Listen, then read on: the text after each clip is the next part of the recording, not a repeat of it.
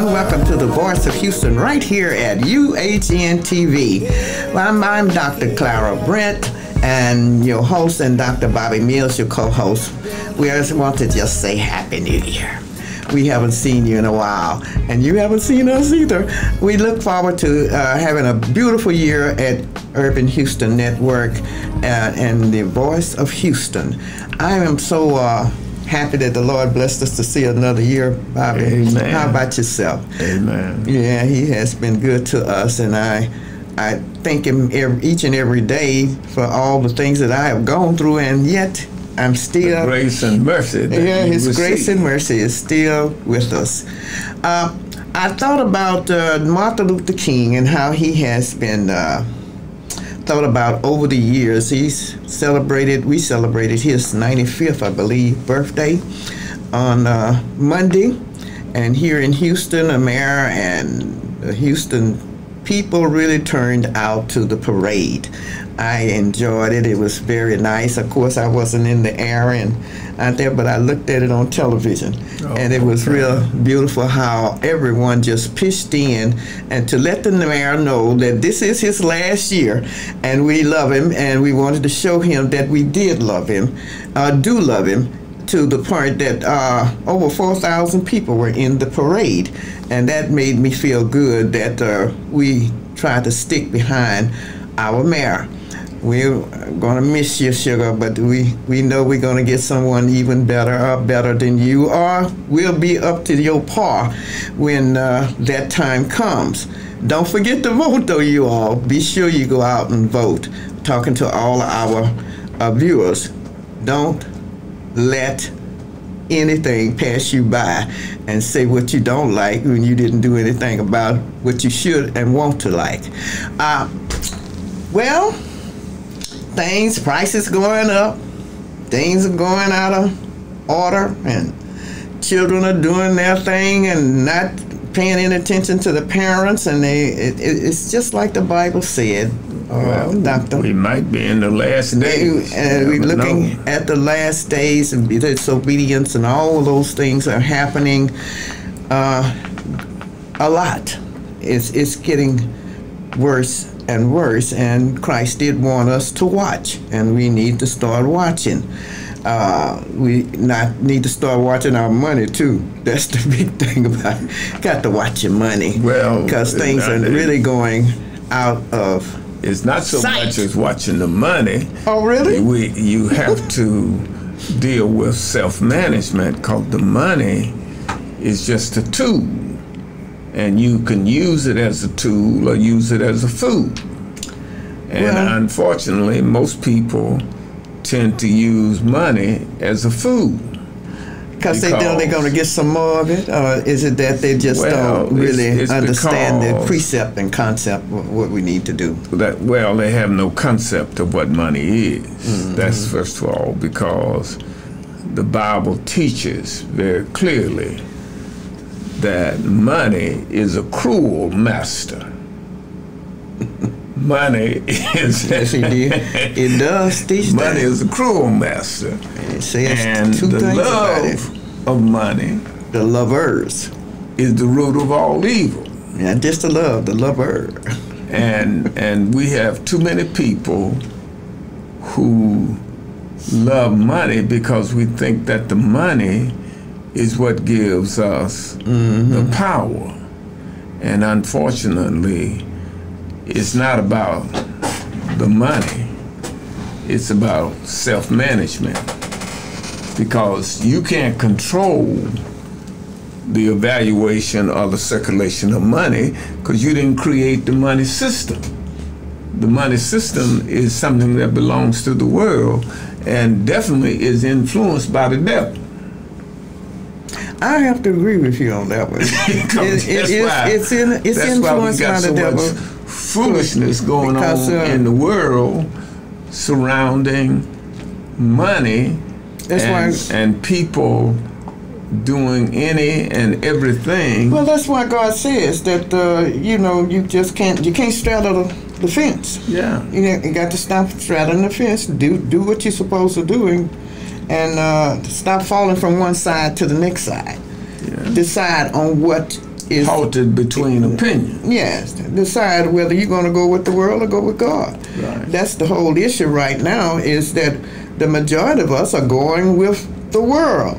Whatever the world says or whatever the government says, I believe you brought that in your article this morning. Well, it wasn't an article, but you texted me about some comparisons. Yeah, well, see, there's no comparison between what they're trying. What I was saying was basically there's no comparison between what Donald Trump did and what's and going on, what Joe Biden is doing now, has done in relationship to, the classified documents. Let me ask you this. Do you think that because of Trump's 4 years has brought us behind, and that Biden has to try to catch up, that's causing all this this misunderstanding that is going on in the White House, and I shouldn't say the White House, but in the government with the representatives?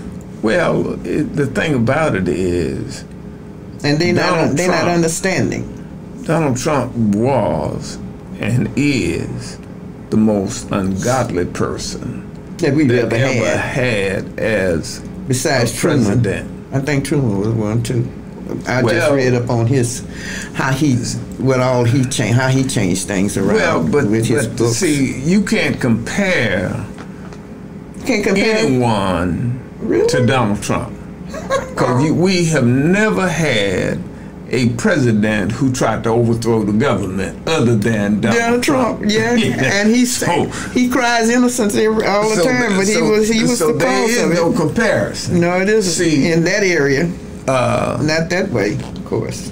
None of the other presidents in the history of this country tried to overthrow the government and its constitution. The EO tried to overthrow the Constitution. That's what I'm saying. He tried to overthrow the system. Yeah, the system, which is the Constitution. And install himself as dictator. The dictator. The right, really as the white privileged dictator. Yes. Because he had already told everyone that he believed in immigration, as long as it was people coming from Norway, Switzerland, Sweden, Scandinavian countries, etc. So from the white-skinned country, as we call it, white-skinned, kind of light-skinned, if you want to say it. So, he's a person that's throwed off because in the first place, America was never a white country. So there is no comparison. That's what you're getting into. So there's no comparison. It was never a white country. Yeah. Why you want to make it that way when you knew it wasn't that way? Well, because it's about privilege. It's about privilege without responsibility. See, that's what racism is. It's about wanting privilege without having any responsibility or accountability for doing the right thing. Do anything you want to do as long as you don't bother me doing it. If skin color gave you a privilege in society and exempted you from death, then we would all have to question God. It seems as if nobody's questioning the Bible, period. It's no understanding anymore. It's a falling away. It's a great falling away from church and God. You know why? See, the problem we have today in American society is white, Christian, evangelical pastors. Who are prejudiced? Pastors who are... let's put it this way. That believe in white privilege. They will not teach and preach the truth of the Bible. They will not teach and preach that God has no respect of persons. There you go. In Galatians. So they preach and teach white privilege in these churches. And should not be taught. And it should not be taught. They need to go back to Billy Graham. Because Billy Graham that's the only way you are going to go back with Billy Graham and really anyway resolve many of these issues that we have in society. Exactly. And you can see that by what they are doing, teaching privilege without responsibility based on skin color, you can see the effects of that with their own children. Yeah, and the church. Now, because now they're teaching their children to resolve any difficulty or issue or problem that you have with another human being, resolve it by what? A gun. A gun. That's what it is. 18 years old and you go and get a gun, that child is still a child. And then nobody can't tell you no better that the child can be influenced so easily. When a mother... And a 6-year-old, my goodness. Now, when a mother buys a high-powered handgun, and give it to brings it home, and obviously displays it in some ungodly ways around her child, then her child picks up the gun, goes to school at 6 years old, and shoots his teacher in the first grade. Well, what about the one that shot his mother? Now, we haven't got I didn't get the whole lowdown of it, but I feel like, why would a child grab a gun, point to his mother, the one that raised him, one that loved him, caring for him, and point to his mother and shoot him? Was trying to discipline him or chastise him for some action. And then out of, and just from looking at television, or it could be from just television and playing games. Right. What do you call those shooting games they play? Right. Let me tell you this, and then we can go back to it. But we still own the same idea, same program. My nephew loved games. Love to play the little shooting games. The army games. Yeah. You run, you hide, you find, you shoot. Do you know he received a letter from some type of military? I didn't look into it too well, but it was a military invitation to him to come and join the school. Some military type academy. Some kind of academy. How old is he? He's 11. Might be 12. But it's close in that area. 11 or 12. He's 11 or 12, but they are recruiting him because of what he does. His skill with that kind of... He's skilled at it. He stays up until he's 4 o'clock in the morning on weekends, That's how he's living with you? No, he comes and be with me sometimes on the weekend. Be at the house on the weekends, and he got the. Now you need. No, don't put that on me because I'm going to sleep. After a certain hour, you can tell them you better go to sleep, and it's 10 o'clock. And catch you up, you got something coming. Well, honey, they are so smart these days, till they can hear you walking, and jump back, turn off everything. Well, I tell you what, I'm gonna be you smart open the too. door and it's just like they sleep. I mean, it's just sleep up and breathe. I'm gonna be smart too because the next thing you know is you're not gonna have no video game. That's just as simple. Because if you got the video game, I had to buy it because you ain't got no job. His mother bought it. But the issue of what I'm saying is that what I'm trying to get over to you all is that he, being a child that is interested in military, whatever you call it, pursuits, they're on his game. They are looking at him as a recruit for the future. Who would be a good lieutenant, general, someone that could go out there in the field and fight for the country. That's what they are doing with these games.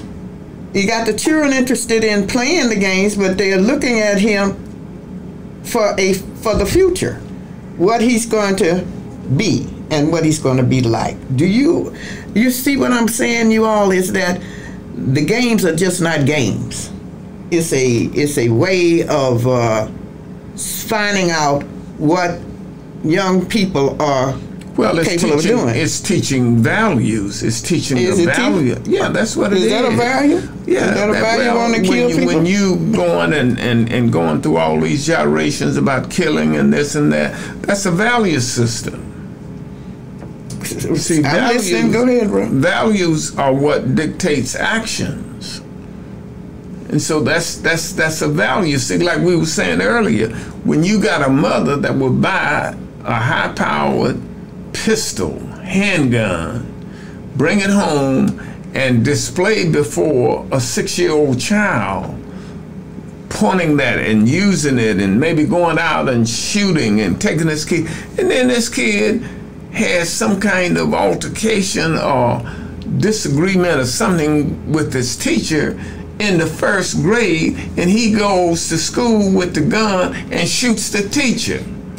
I mean, you know, that's awful. That is awful, and I fault the mother. When you see you fault the parent without explaining what this gun is really for, protection. That's what the thing about it is, and you shouldn't. And I don't want you using it. What she should be teaching him, Dr. Brent, is God is your protection. Of course, I'm not saying, but we got so many people that is not of God. It's pitiful.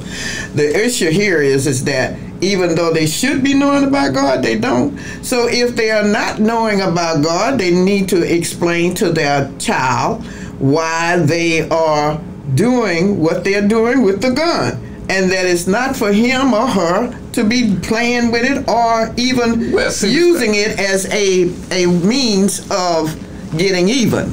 That's the issue. Well, see, the thing about it is we got a gun-crazed culture that is oriented towards solving problems at the barrel of a gun. And that does not work because Jesus had to tell one of his trusted disciples, put up thy sword. For those who what? Live by the sword will die. Will die by the sword. True. So, you know, he doesn't mess around, and before Jesus could whatever, he done cut the Roman soldiers' ear off, and Jesus picked the ear up and put it back on before the Roman soldier even realized his ear was missing. So here's what I'm saying, Dr. Brent.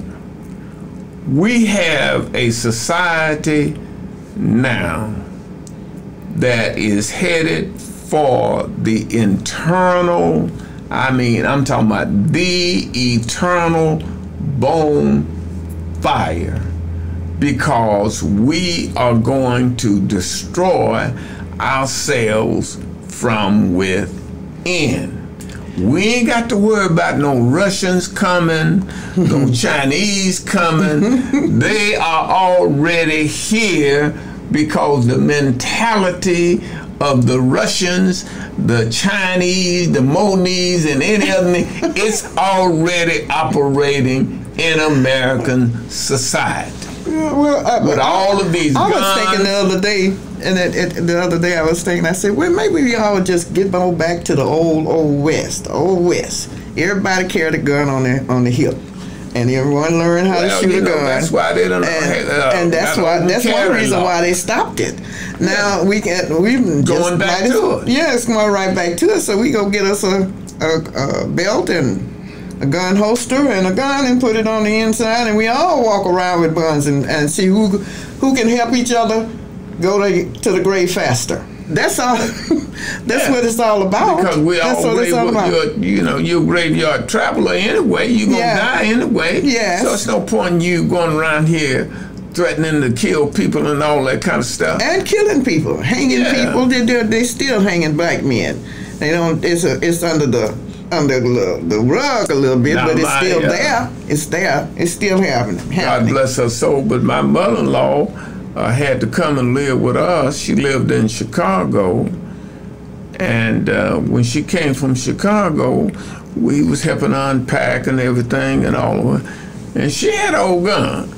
Had a gun, what it was, 44? Living in Chicago, I guess she figured, hey, whatever. Man, so I told her, we don't deal with that. So I took that gun and took it on down to the police department and gave it to them people. Uh-huh. Jesus is my gun. I heard that. Because if you kill me, what have you done? You just done anything. I'm gonna die anyway. Yeah, thank you. If you kill yourself, what have you done? You're gonna die anyway. You're gonna die anyway. All you have to do is wait. So we ain't got to go around here killing one another. What we need to do is to learn how to love and serve each other in the name of Jesus Christ, so that we can live in peace and harmony with one another. And we don't have to be worried about all this other foolishness. Now, I'm not crazy, Dr. Brent. I got some cameras all around my house. I got an alarm system. You're doing everything you can possibly do to protect your life. Yes. And authorized to have the gun to come and protect me along with the Lord. Now, first of all, I'm depending on God to protect me and to be my guide. And not no gun, and that's the problem that we have. Yes, that's the problem that we have, and then we make an excuse and said I was afraid for my life. Yeah, you should be afraid for your eternal life. Tell the truth. There you go. And if we all of us get, where we're going to end up, and we must believe that the Word of God has never, no one can disprove of the predictions that has been in the Bible has not come true. Never proved. It has everything that was is recorded in that Bible. And that Bible has come to pass, and is coming to pass right now. Come to pass. Just hold on; it will come to pass. Exactly right. And so we have the whole issues that we've been speaking of, you all, is that we have forgotten that everything is a God thing, not your thing. It's a God thing. We have the most important thing. The earth is the Lord's and the fullness thereof, and all that dwell therein. Yes, and here, since God is what? The end and the beginning. And the beginning. The earth belongs to Him. He is the answer. God is the answer. The silver, the gold, the gun is not everything the answer. On 1,000 hills. The presidency is not the answer. No. And we all know that President Obama, God bless his soul, was probably the most moral president we had in a long time, a very long time. Because there was no scandal in his way. Thank the Lord. In the 8 years that his family, they lived a model life. Yes, they did. The children didn't act crazy. The grandmother didn't act crazy.